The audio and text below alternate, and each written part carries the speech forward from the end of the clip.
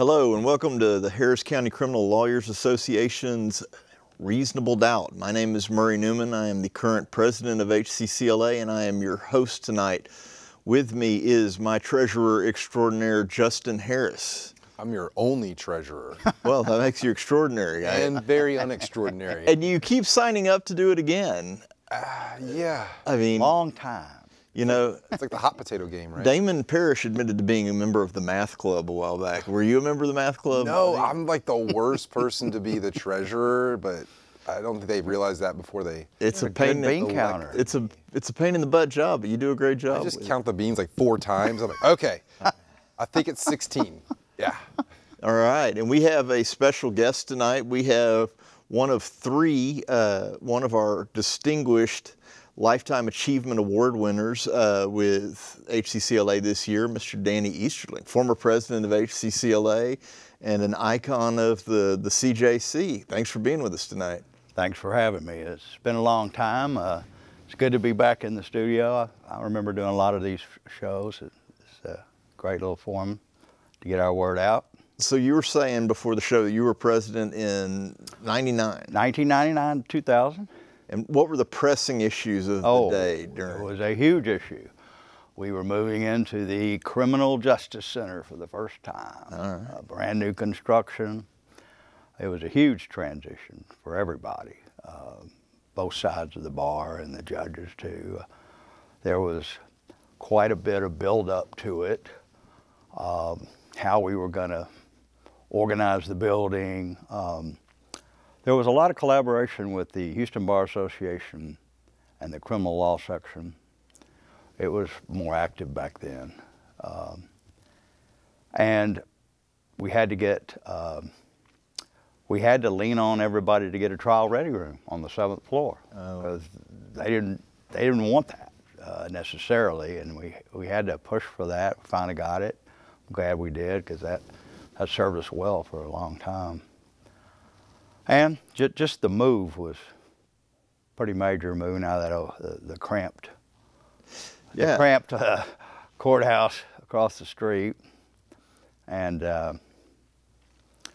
those were interesting times. So that was 25 years ago, because I started as a prosecutor in August of 1999. So I started during your presidency, and I had a very small overlap back when 301 San Jacinto was the main courthouse. Right. And everybody was, I remember, because I was only there for a couple of months before we made that move. We made it pretty quickly. And everybody was really excited about that. It was pretty exciting because, you know, your office building, of course, was antiquated, old, cramped. I remember going over there and visiting Pickup Discovery or something, and then walking over people in boxes. And at 201 Fannin, yeah. Yeah. That's the building they just tore down. That was, yeah, that was the DA's office. That's correct. It just got tore down not too long ago.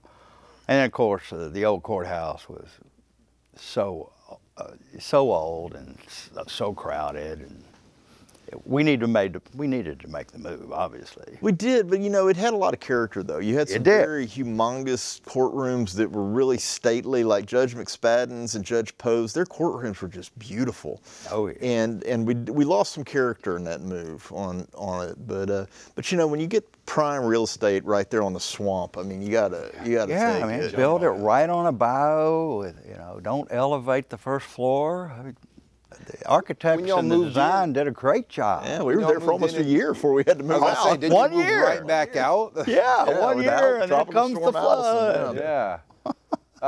Was HCCLA, and when you say that we had to fight real hard to get that attorney ready room, or the trial ready room, did y'all have to approach the county people? Did HCCLA have as they say, a seat at the proverbial table back then? Well, I made sure we had some sort of seat. I was talking, let's put it that way. I mean, okay. Yes, there were meetings with facility building management, whatever their name is. A lot of meetings with them. HBA got, again, like I say, with us, meeting with the judges, meeting with whoever we could meet with. I don't think we actually had to go to Commissioner's Court, but they came around because we kept telling them, look, the the civil courthouse has had one forever with the trial lawyers over there. We're trial lawyers too. We need one too. Right. And but back to the old courthouse, if I may. Sure. Because this is a night kind of to reminisce, I guess, since I've been doing this a long time. But The honor. you're right about the character of the old courthouse. The basement cafeteria was legendary. Sure. I can remember many, many times after court going and drinking coffee and telling the war story, talking with Racehorse Haynes. He was in there a lot. He liked to drink coffee and talk with other lawyers, particularly young lawyers like me. He was a good mentor to us. And to receive this award is very humbling. I'm very grateful for it. And anything associated with the award with his name on it is pretty special. Absolutely. Yeah. You know, one of the things that I think is lost on so many people is that building, we really got to rub elbows with celebrities in our field.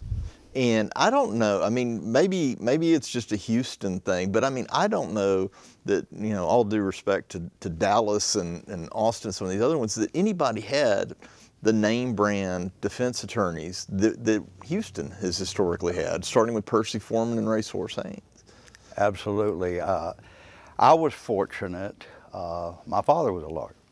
He had a downtown office, 806 Main. And I can remember going to his office, particularly in the summer, and when I was in high school, even junior high too, but mainly high school. And he would encourage me, you know, go watch the good lawyers. Go to the courts, watch it. When they're in trial, go watch them. And I did. I remember watching Racehorse Haynes in trial. I remember watching Percy Foreman in trial. Percy Foreman was incredible. Wow. Both of them were incredible. He had the booming voice. He controlled the courtroom. I mean, nobody was stopping him. When would this have been? Let's see. I graduated high school in '73, so we're probably talking 70, Okay. 71, 72, in there during the summertime. Yeah. And Percy was still going. And I think most of us at one point ran into Racehorse Haynes. If you've been practicing for 10 years, you saw him around the courthouse. But Percy Foreman was gone before a lot of us. He was a big guy, right? Oh, he was huge. He was tall, commanding. Oh, yeah. Absolutely. And apparently just one of those people that if a thought entered his mind, it went right out his mouth. We know a lot of people like that now. And of course, Dick DeGuerin. Oh, yeah. Same thing. He told me to watch Dick. Once Dick left Percy, started out on his own, he did a lot of good work real quick. He got into a lot of trials. And then, once we moved into 1018 Preston, where I was like 30 plus years, Dick was one floor above us, which was very convenient. We were on the 6th floor. He's still on the 7th floor. He's still there. And we both joked that we paid enough rent to own the building now. For 30 years you have. Yeah. But him and Lewis Dixon were great lawyers, of course. And I used to go up and talk with them, bounce things off of them. It was so convenient to be that close to those guys. So those were pretty interesting times, to say the least. Well, and you know, and as many name brand defense attorneys as have come out of there, like Racehorse Haynes and Percy Foreman and Dick, there's also a fleet of others that probably the general public doesn't know. You know, they're probably some of the most unsung, amazingly talented lawyers that work there that are, a lot of times, they're progeny of some of these lawyers. Yeah, it's been said many times that the Harris County Criminal Defense Bar is the best bar down in Texas for sure, you know, maybe even the nation. I mean, we've just developed so many good defense lawyers here. And I don't know the exact reason why, but obviously we're the 4th largest city in the country, that tells you something, but yeah, we've had a good long list. And I had Christina, our executive director and awesome person, I had her print out for us 3 guys. We went to Tyrone Moncrief is the other one, and of course Casey Kernan's the other one. And let me just say, I'm proud to go in with 2 other fellow lawyers that are fantastic lawyers and great men. It's a good thing to go in with those 2 guys. We've been doing 3 people for the for this particular award of Lifetime Achievement since 2016. Before that, we used to just do 1 a year, but then we started figuring out, hey man, we're getting old. Maybe we ought to start doing Speed it up more a little bit, yeah. while they're I still probably weren't going to alive. tell anybody why we were doing 3 now, Danny. But I've got to let We Reed have a off. robust, amazing defense bar of Yeah. people who have dedicated their lives to defending people accused of crimes by the government in Harris County. And so you're right, we had to step up the number of people we were honoring for this. To get the Lifetime Achievement Award, Murray, what is it? You have to have 35 years of practice dedicated to criminal defense, at least. At least, I think. And, you know, so yeah. So what's the list? I'm at 43 years, and in November I'm hitting 44. So. Wow. But you got to hear some of these names. I mean, to be in the company of these names is just, it's staggering how good all of these guys are. Listen to some of these guys. Since 2002 is how far back as we can go. But Victor Blaine, Bob Bennett, Andrew Jefferson, Mike Ramsey, Dick DeGuerin, Don Lambright, David Byers, Bill Hayburn, Jim Stafford, George Parnham, Jack Zimmerman, Stan Snyder. And then in 2016, we started doing 3 each year. And the awesome list goes on. Robert Pelton, Catherine Scardino, Max Sechrist, Alan Isabel, Robert Alton Jones, Clyde Williams, Sam Adamo, Skip Cornelius, God bless his soul, and I want to talk about him tonight. Connie Williams, Mike DeGuerin, Terry Geiser, Randy Schaefer, Wendell Odom, Paul Schiffer, Craig Washington, what a legend. Wayne Hill, Wendy Pastorini, Gus Saper, last year, Ed Millett, Jerry Patchen, and Aldi Heat. So man, I'm honored to be in the company of those Giants. men and women, because there's some giants in there, there's no question. Well, you know, I could say that is a very distinguished list, but during my time as a prosecutor, out of that entire list, only one of those people ever beat me in trial, and that's this guy.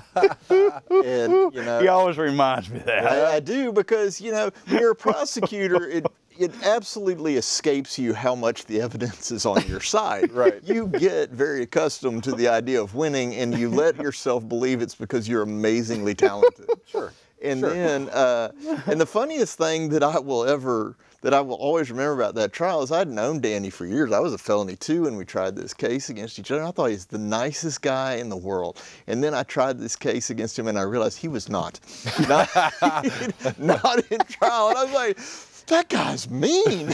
What happened? We're in a courtroom now, and he changed colors or something. Well, and the thing was that this was not like a case where like it was some trash case I had to try. I thought I was going to win that case, and I was disabused of that notion quickly. Very quickly. By Danny, but I couldn't believe how mean he was in that trial. Like on those cross-examinations, like you'd have some poor cop who'd like said, you know, like I think I arrived at 5 o'clock, and he'd be like, yeah, the offense report says you arrived at 4:45. You got any more lies you want to tell the jury? And I was like, man, it is rough up there. And That's a trial warrior. woo, it was scarred. I needed to like talk to a therapist after trying. I remember the trial. It was I a do sexual too. assault of a child. Yeah. I remember the client. He was a neighbor, right? And there, I remember phone records played in there as well. at Yes, some yes, point. they were neighbors, and Yeah. I always remember Murray's. I think that was, you know, the advent so long ago. The advent of PowerPoint, maybe, you know, Yeah, no, first yeah. starting to use it. You know, hell, I those was in the dorks. dark ages, man. I had paper, but he had this big PowerPoint. Why lie? Oh, yeah. You know, that was his theme. Why would a child lie? They Why could never lie? do that. And fortunately, we had some motives why she lied, and the jury saw that. And I think that's one of the most successful defenses you have in one of these child sexual things is if you have motive for the, if there's underlying drama somewhere, and there was drama in this one. They knew each other, and then I think there was some sort of bribe attempt because they knew my guy had money and they didn't. There was a bribe attempt that we got into evidence, and it started kind of unraveling for the state. Oh, it did. It did. You mean for Murray? Yeah. Let's just call it what it was. It was a butt beating fair and square on that one. So, but no. How long was the jury out? Oh, I can't remember that. Oh, It's too long ago. I figured I was ready like 17 minutes. 17 minutes. It was neither to be told it was neither extraordinarily long or extraordinarily gotcha. short. Medium 2 or 3 range, hours. yeah. But you know, I always marveled that a jury can agree on what they want for lunch. You know, let alone on something as big as that. But I mean, you've got to have a million war stories. You know, after 43 going on 44 years. There's a lot. How many not guilty by reason of insanities have you gotten? I know of one. That's more than that. I think 3. 3. I think 3. And I've been told I probably will never see one in my career. Most lawyers never do. And you've gotten 3. They are a rare bird. The one that sticks out the most, that I always will remember, of course, is a young man, seriously paranoid schizophrenic, long history of it, in and out of treatment, non-compliant with his medication. When he was on medication, he was okay. When he was off, he was psychotic. He was just, would decompensate quickly, and he was living with his elderly dad, and it went south. He got off his medication. What was so unique about the case is there was a 911 call when it was happening. The dad called 911 and just basically laid out the case for the jury. It's like, my son, he's mental, he's sick, and he's going crazy. He's crazy. And you gotta get over here. He's probably gonna kill me. It was just chilling, you know, but it was so accurate. And sure enough, he got stabbed in the chest by my guy when he was in full-blown psychotic delusions. He thought that, you know, somebody was trying to kill him or something, and classic paranoid schizophrenia. And we had a good expert, a psychiatrist, forensic psychiatrist.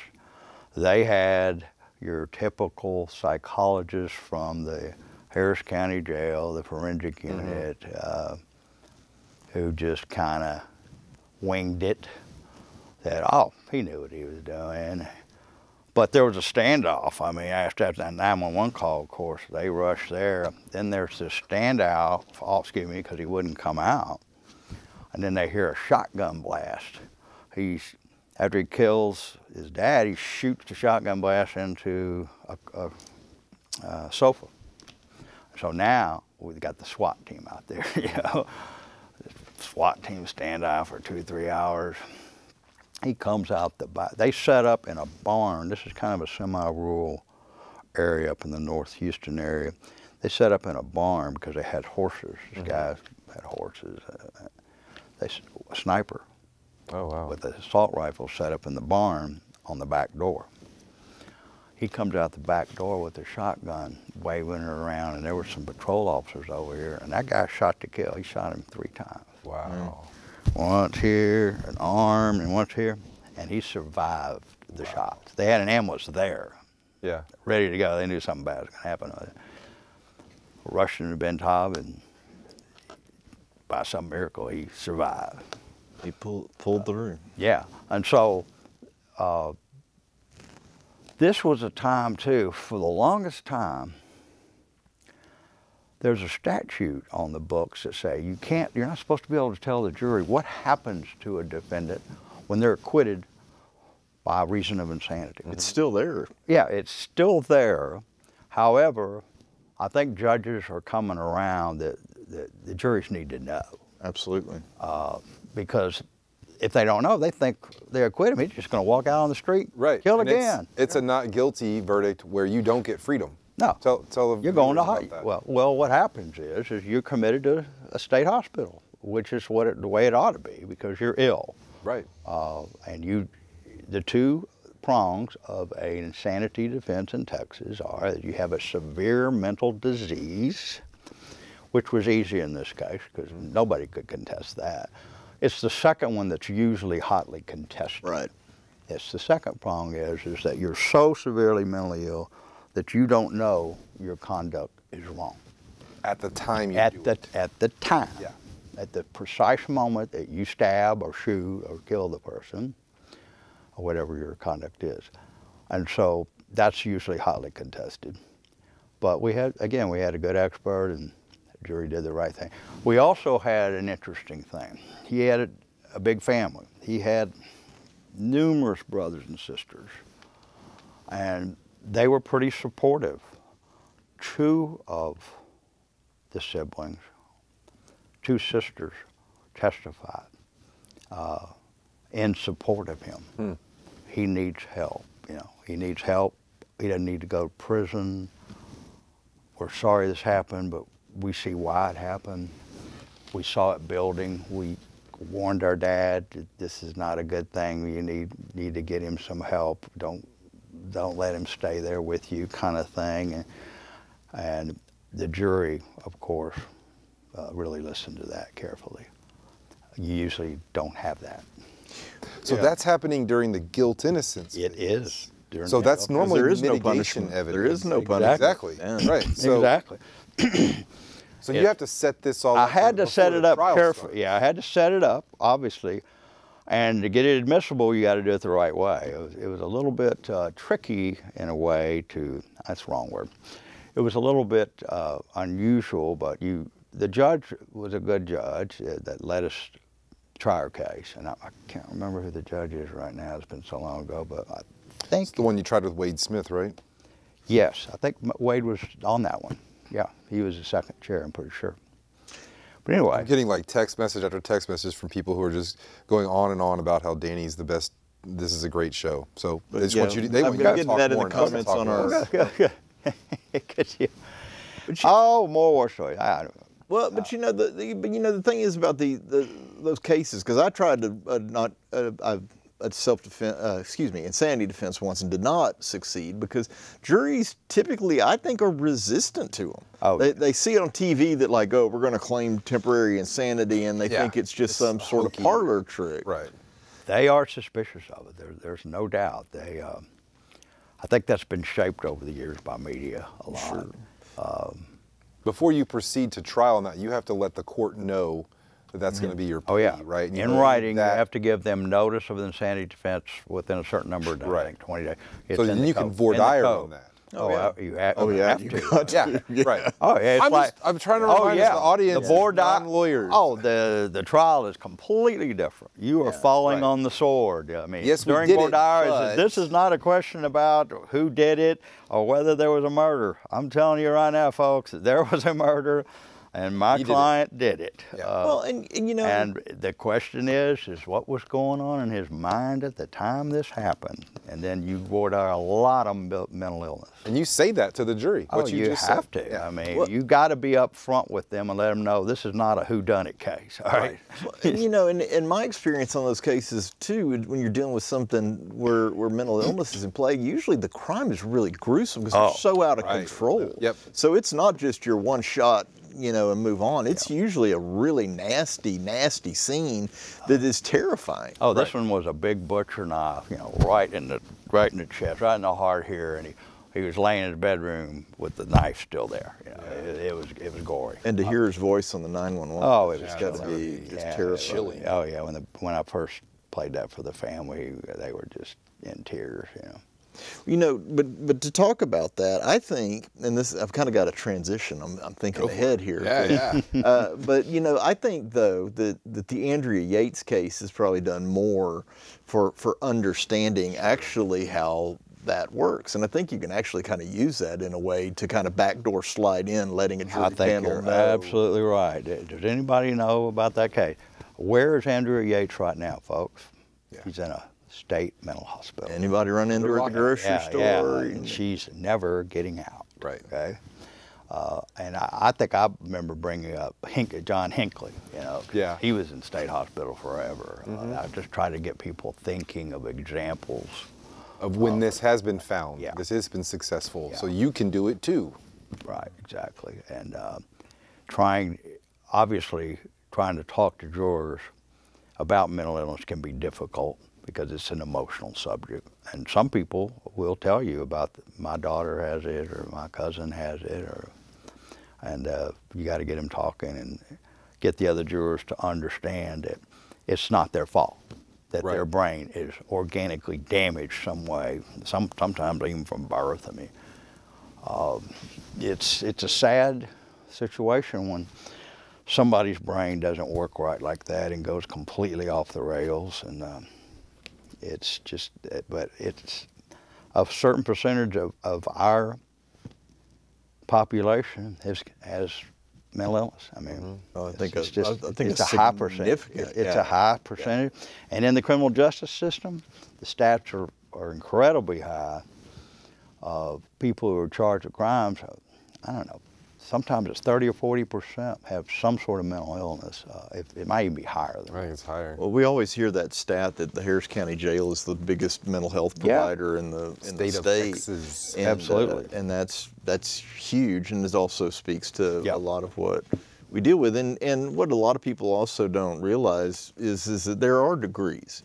You know, I mean, I make kind of the gallows humor joke every once in a while that my client's crazy, but not crazy enough to help himself, you know, because you can deal with people who are profoundly mentally ill, but it's that, as you pointed out, it's that kicker of that they didn't know the difference between right from wrong. And that, I remember watching Lynn McClellan voir dire on it during the Resendez trial, and he said, and the way from the state's perspective that he was woodshedding these jurors was saying that, you know, that basically the actor would commit this crime right in front of a police officer. Right. Because they just don't know any different. And it's like, once you think about that, it's like, who on earth? Because that was a big deal with Andrea Yates, you know, that they argued against insanity because apparently she had planned on killing those children earlier, but I think her husband's brother had come by, and so she didn't do it because she knew he'd stop her. Right. And so they said, well, there you go. She knew what she was doing was wrong. And I think that you would probably agree with me on this. I think you both would. But that, you know, the reality is that statute needs to be softened a little bit into what counts for insanity. True. And a lot of times, the state's experts, the forensic psychologists, or if they happen to get a psychiatrist, they focus too much on what happens afterwards, like where they're trying to hide something, or they're trying to clean up the blood, or they hide property, they hide the murder weapon, or they do something like that. They try to seize upon something like that, but there are alternative explanations. If somebody's still in a delusional, psychotic state, they can still do things like that and still don't understand what they're doing. Right. And still not know that it's wrong to hide evidence. Or I had another case where a lady killed her father also, and she just walked around the body in the kitchen. It was laying on the kitchen floor for 24 hours. She never called 911. She just kind of went on like everything was normal because she was in a psychotic state and didn't know what was going on. And that case was one on body cameras because somebody called a welfare check, like a neighbor, I think, because they saw her outside walking around talking to herself, and they hadn't seen her father out or anything. They said, well, we better get a deputy out. And the deputy comes out, and she's just totally incoherent. Yeah. About 24 hours after she had killed him, she's totally incoherent, and that was powerful evidence to show her state of mind, that she didn't know what she was doing. On the one that I had, a guy who had long documentation of mental health issues. He just wakes up in the middle of the night, kills his girlfriend because he thinks that she's letting bad people into their hotel room. But he puts the couch pillows over her in like the most pathetic type of thing, and then he leaves, and they're like, oh, well, see, he was trying to cover his Covering tracks. it up. Like you consider it, okay, yeah, good job. A couple of pillows. No one's going to that notice really that. worked. Ignore the body. What kind of hotel was this, actually? Yeah. Yeah. Yes. So what, I think I might have cut you off earlier, but what, and I apologize, what was the jury, what's the rule? Tell the audience the rule that the judges can't do. I guess you said that. They can't tell them what's going to happen. And then did something go differently in one of these trials where the judge did let them know? Or you're just saying that you think that that should start happening? The judge did let me voir dire on it. Okay. And the state was objecting, but I don't know. I think that statute needs to be changed. 100% No question about it. It's just, it makes no sense. And I don't know why it was ever drafted and approved by the legislature in the first place. And I think there's more people would, jurors would exercise. Yeah, it, right? yeah. It's definitely probably jurors are going to let people go with murder left and right. Yeah, if they District can just... Attorneys Association are probably the ones that supported that and moved it through the ledge. But I think that the judges there's a trend to let the juries know, and so it did come out, fortunately, and I think it helped a lot for the jury to understand. And I think the way I set the seed in the voir dire was bringing up prior examples, John Hinckley and that's other places. What happened in that Where are case, they? Okay? And where are they now? Okay. Okay. Why are they there now? Because it's the law. Well, don't ask about Hinckley now. I think he's out. Yeah, I think he got out now. At the time, he wasn't. And who was the other one? Who was Hinckley? Who was the one that killed John Lennon? Well, he pled, but that was Mark David Chapman. No, he's serving his. But there was another one. I forget right now who it is. But there's some examples you can bring up where the jurors will understand and remember. Well, speaking of old cases, this is the transition that I had. Bill and I asked. Yeah. OJ died today. Yeah, I saw something that he was in Houston. I don't know if he was at MD Anderson or what. He died in Houston? That's what I saw. I didn't hear that. Somebody posted that on Twitter, so it must be true. Well, they said cancer, so it could be that he was at MD Anderson. Yeah. But Justin and I are a little younger than you, Danny. So you were a practicing defense attorney when OJ. I watched a lot of it on TV. And as much as people got wrapped up into the debate, I think I was in college. I think I was a senior in college when this went down. But as much as we got bogged down in the facts of the case and people debating it, it changed the national perception of the criminal justice system. And I'd love to hear your perspective on that as a practicing defense attorney at the time. Well, I can remember I would, go to court in the morning if I wasn't in trial, do my normal dockets, and then we had a TV in the office. And I was trying to remember what year it was. They told us 95. Yeah. The verdict, right? Yeah, the verdict was in 1920, so we're talking 24, 20, 29, almost 30 years ago. Yeah. Well, I believe that the Bronco chase was in the middle of the Rockets in the finals because they kept. That's right. Yeah, they kept. That's right, because they were back to back in 94, 95. Yeah, that's why I was like, why do I remember the Bronco chase? But yeah, I remember watching the verdict too. What was so unusual is, of course, California. Sure. California proceeded. That trial went on for months and months. I mean, it was incredible how long and dragged out it was. I mean, and of course, all the judges here in Harris County are like, I can't believe they're dragging that thing out that long out there in California. Was insane. It's the longest trial you've had. Phew. The capital. If you count. With a death penalty, you count voir dire, then you're talking 2 months. Yeah. I remember one time it took a month to pick the jury. They took a little break, and we're still preparing, and then it took another 3 weeks or so. So yeah, it was a couple of months. But nothing like the O.J. Simpson trial. No, I mean, how many months was it? It was at least 9. It was like 9 months. I think it took the place of the Manson trial as the longest. That case here would have been 3 weeks tops. Right. maybe. The 3 weeks. breaks they were taking, Top. it'd be Yeah. like, did you put up the crime scene tape? All right, ladies and gentlemen, Okay, we'll gotta see you take a- tomorrow. See you tomorrow. We'll see you tomorrow. Thank you. And the bench bar conferences of the bench were just like go on for hours. That would not have happened here. Who set that pace, do you think? Did the prosecution, the judge, or the defense? Oh, Was I the think defense it's running the circles around everybody? I talk to people. That's the way they try cases in California. They do the slow roll. I mean, and the judges are fine with it. I guess. I can imagine the juries are. Although, Oh, yeah. Well, they were went off work. sequestered the whole time. Oh, that's right, they Oh, were. yeah, That's that was- miserable. so- That case had everything, though. I mean, that was when DNA was fairly new. Oh, it was brand new, and- fairly new and brand new, and they created a lot of doubt about the DNA testing, and then the detective turned out to be Mark Furman. Mark Furman turned out to Dropped be the- probably a racist. And, Yeah. and not the best detective in the world. They used him. It was him, right? They were saying it was like tainting the blood yeah. for the DNA. And Yeah. yeah, the defense did a And decent OK job. had a hell of a team, man. Yeah. He had lots of good lawyers, and they did their job. I mean, they raised enough doubt with the jury, and that's.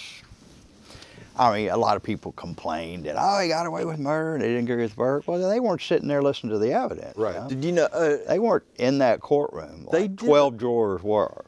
Somebody did a mini series, and I don't remember which network they did it. But when they did it, even if you didn't agree with the verdict, you understood how they got to how it. they got there. And you're like, well, that makes a lot. Yeah. It's not such an alien moment if you actually watch it, because they're on the heels of Rodney King, Right. And it's just a different atmosphere of distrust and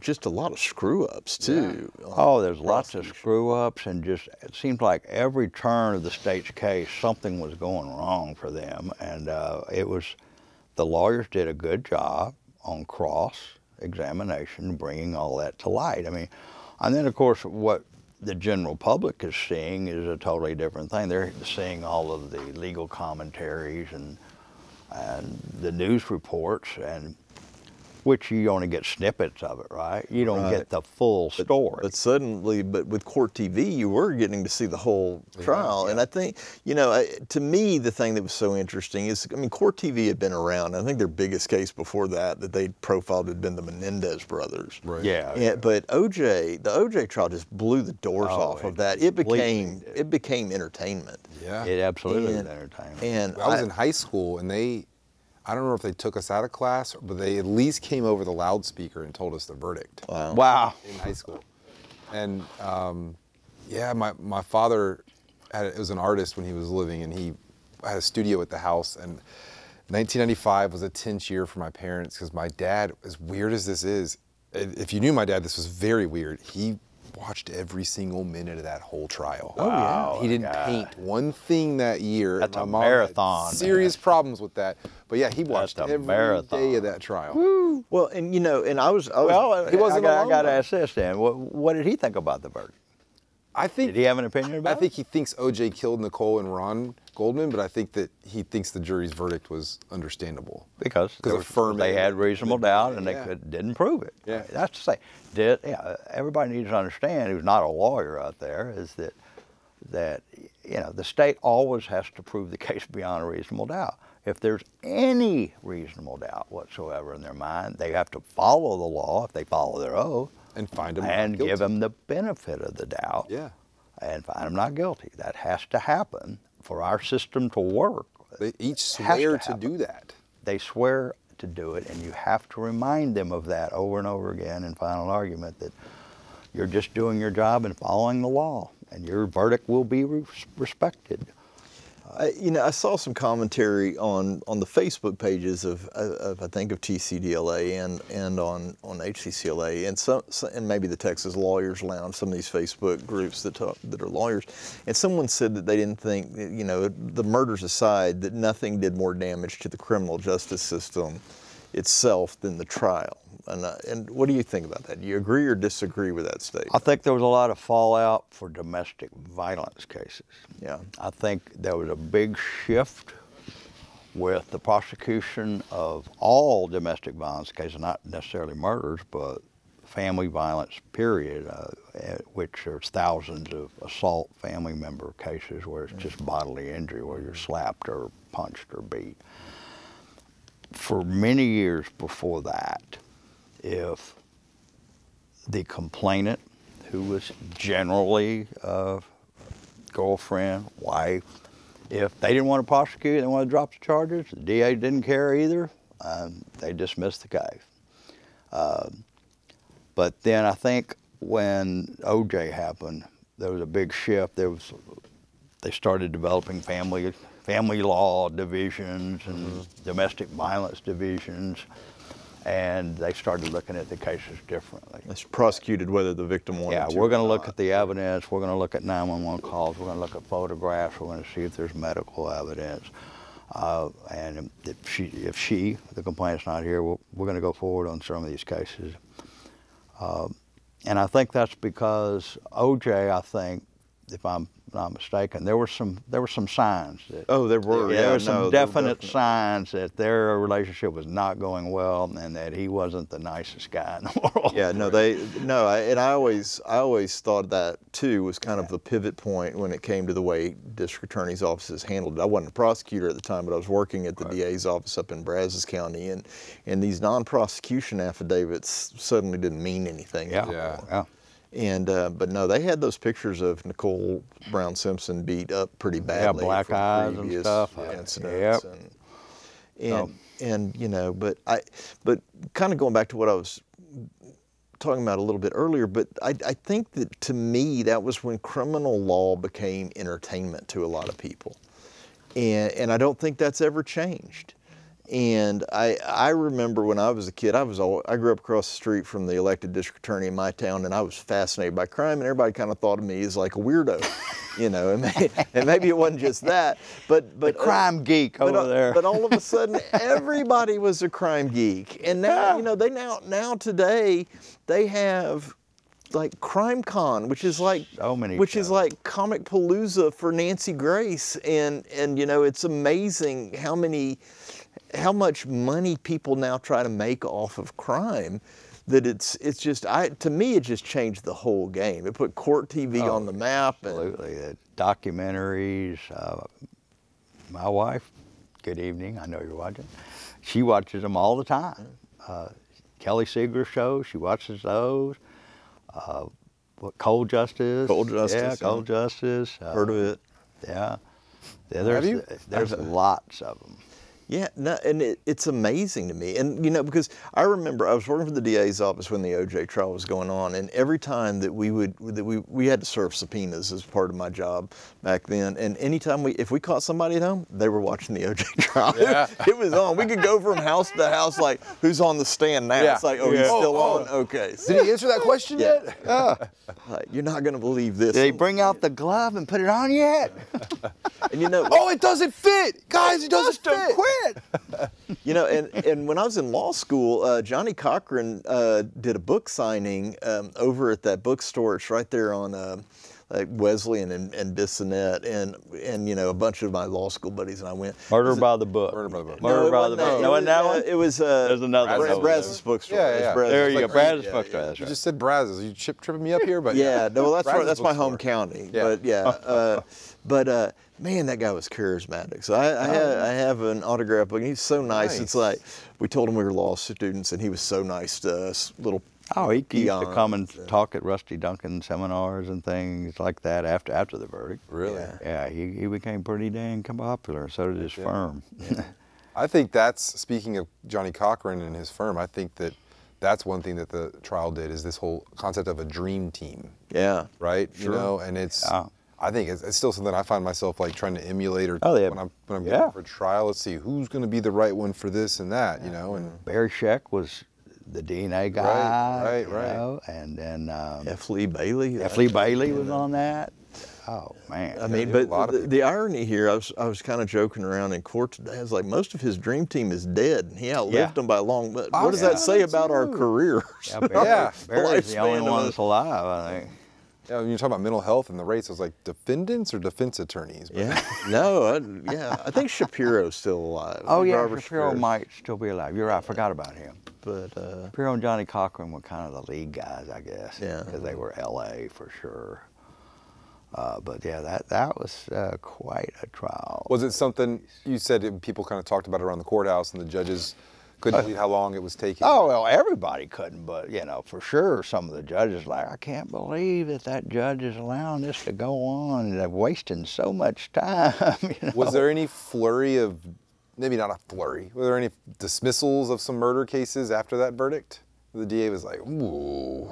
I don't recall that kind of reaction. there was a lot of DNA training that went on. I bet, Yes, yeah. I think the DNA, they saw the problems in that trial with some of the DNA procedures and the testing in the labs, and I think that there was probably a pretty big uptick in training and as well as trying to solidify the, you know, the veracity of DNA, that it really can work the right way, really can be a scientifically valid way to test things. But it took some time, for sure. But yeah, I can remember watching the verdict some afternoon there in my office and going, dang, you know, that's interesting, to say the least. Because you never know what a jury's thinking about it, you know, because they're isolated over there and nobody can talk to them, nobody can get a feel from them. Of course, that's happened my entire career, you know. You always want, well, this case looks pretty good to me, but I don't know what 12 strangers off the street are thinking about this, you know. And you have to advise your clients a lot of times in that way. Look, you know, these jurors coming in, they're not like you generally, okay? They're law and order people, and they've never been arrested before, and they were taxpayers. They see violence on the TV all the time. They see it on the nightly news, and they get jaded, and they're tired of it, which they have a right to be tired of it. Mm-hmm.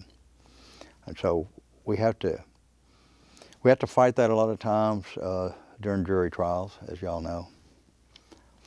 And it is what it is. I think OJ also added a level of expectation of jurors to be entertained. To some degree as well, because I remember, you know, being tangentially involved, you know, in the system back then. But like we started doing the big foam boards and taking an 8x10 color photo, and we called them the OJ boards. You know, OJ board. The OJ boards to print to present the big, you know, like here are the stab wounds, and you'd have like, you know, 6 or 7 8x10s all on the same piece of demonstrative exhibit. Yeah, and I think juries really came to expect it. And I think that a lot of showmanship became more prevalent because of that. I think absolutely so. They spent millions of dollars for that kind of stuff on both sides. Yeah. All those exhibits and the experts that were paid in that case was tremendous. And then in all those trials where they use those big oversized exhibits and they get admitted as evidence, the court reporters or somebody has to store that. Yeah. So what, we just build some buildings with all those big old OJ boards? Yeah, like, I bet that court reporter stayed very busy in that trial. but not just that one, but all the other ones where those OJ boards became popular. Oh yeah, that too. Well, they did those expansions in the CJC. I wonder if they found some like hidden in the walls. Well, you know, Channel 2 does that, the evidence room, and where they've got all those old exhibits going back to Carla Faye Tucker and before, and I mean, you know, and it's just huge warehouses that they keep up. I remember trying a murder case once where a 50-pound like cement slab was excavated. It was part of it. Like somebody had chunked it through a window, which had, you know, deadly weapon. Well, that had been the motive for the murder. Once that, everybody came out. So it wasn't the murder weepon, but it was definitely part provoked of it. some bad stuff. And I remember getting out that exhit sticker, and the court reporter looking at me like, "Don't you better give me a photograph, Murray." Everybody was like, "That was the hot potato over who was going to get that sucker." But so did you admit it? No, well, I can't remember. I think I actually sent it back to the SO, and they were pretty mad that I did that. Had to get So, Danny, so I'm curious, you know, because you brought up a point earlier in saying that I was PowerPoint guy and you were still paper guy. What technological advances would rookie Danny Easterling be stunned by how you try cases now? Oh, Good question. Yeah, I think that we've come a long way. I mean, I can remember in the old courthouse, you know, there was no emo, there was no big screen TV. If you were lucky on a DWI case, they would roll in a TV with a VCR machine and play, I'd have to kick it and knock it a couple of times to get it to work, and play a video, a grainy-looking, poor video of a traffic stop in the field sobriety test. But yeah, there's been a lot of advances, of course. Yeah, there's. But have you embraced it? Pretty much. It took me quite a while.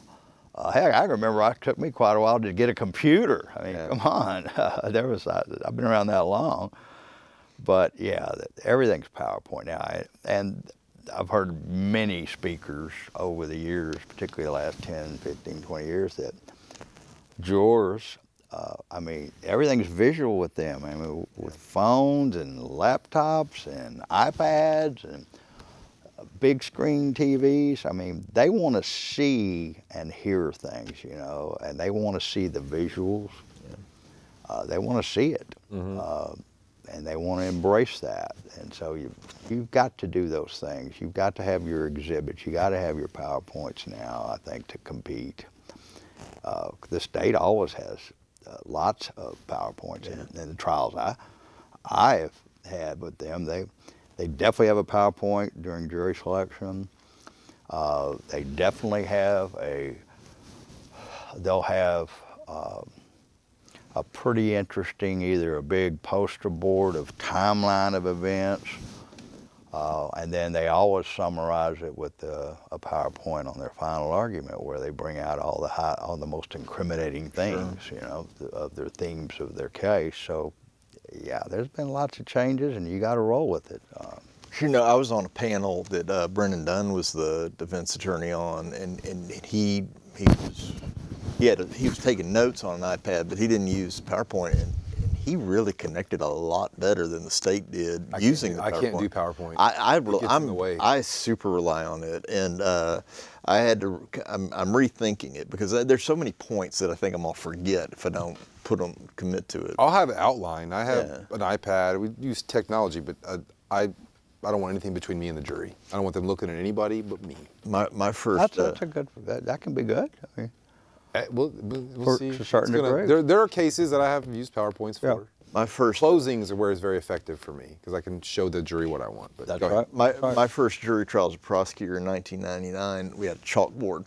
In my first trial, I'm trying a public lewdness again, where the defendant is a very this is a very attractive. Oh, okay. Very attractive dancer who has violated the sexually oriented business stuff. And so I'm writing stuff up on this chalkboard. I start having an allergic reaction. I'm doing a closing argument, and I'm like crying. I'm like, and so anyway, she sat in that poor officer's lap. And so I welcome electronic stuff because I'm not allergic. You're not allergic to the electrons. That jury was out about 3 minutes before they found her not guilty. And that was my welcome to Harris. Did you know you were allergic to chalk? I have horrible handwriting. I tried to avoid publicly writing anything in the first place, but I mean, you know, this is what you were going to do. And maybe you lost it because your handwriting's so bad. No, what I lost it was because I didn't know that when the defense attorney, who was Mary Simon, struck the only 3 women on the panel and put 6 men to try this gorgeous. You didn't have a reverse-backed Batson objection? Yeah. And I was talking to my chief, it's like, I think I got a chance, and he's like, you don't. No, not anymore. You're going to lose. I was eternally optimistic. Yeah, that officer was very offended by that conduct. Yeah, they were out for 5 minutes, and they think they filled out the forms where they could donate their service, their jury money to that. Yeah, proud moments in litigation history there. So, all right. So we've got Danny, one of the things that I wanted to thank you for, because we got 2 minutes, in addition to everything you do for your clients, the stuff you do for HCCLA. Yes. You have been our legislative liaison for how many years now? A lot. Been a while. Going in and devoting your time to keeping track of the Senate bills, the House bills, the laws that we need to be worried about. That has been a priceless service that you have done. You have been a president that went on to stay very active in this organization, and I've really enjoyed working with you the past year. I can't thank you enough for what you do on our Well, I behalf. appreciate that. I've always had HCCLA in my blood. I mean, it's a fantastic association, and I've really enjoyed being active in it because I think our mission statement is extremely important for what we do. And you've had a very good year, Murray. I want to thank you for being a great president. I mean, you're coming to the end soon. Yeah. We were supposed to have our final meeting today, and it got punted. I Yes, was it got punted the next week. One more week. One more week. I can remember, and most presidents say, I'm going to be glad when I have that past in front of the word president. It's like having a second full-time job. I mean, it's why you get paid the big bucks for it. That's right. God, I write all such the a checks that high-paying Murray's job. gotten paid. That's right. But we're yes, down to 1 minute. So. Echo what Murray said. This has been recognized by the organization. You were, like you said, president in 1999. You were lawyer of the year in 2003. HCCLA Leadership Award in 2013, and in 2019, HCCLA recognized you as the mentor of the year for the organization. So, and you were one of my mentors through the Gideon's Promise and the FACT program. That's so correct. And thank you also. And Absolutely. you come in with some great company, and we're going to get them on the show hopefully in the next couple of episodes. I hope you do, Casey because and they're two Tyrone. great guys, man. We're starting in alphabetical order, so Yeah, that sounds good. All right, well, I'll watch if you get them on because they're great guys, man. they're great guys. Very deserving of the award. It's an all-star class that we're bringing in. Well, you know, it's a Hall of Fame in my opinion. I mean, that's the way I'm looking at it, and that's what Casey and Tyrone and I talk about. It's our Hall of Fame, and we're very proud to be a part of it. Well, congratulations. you give us something to aspire to. Thank you very much. All right. Well, it's been a very fast episode as always. Thank you, Danny. Thank you, Justin, for being here. you, guys. And thank you all for tuning in, and we will see you soon. All right.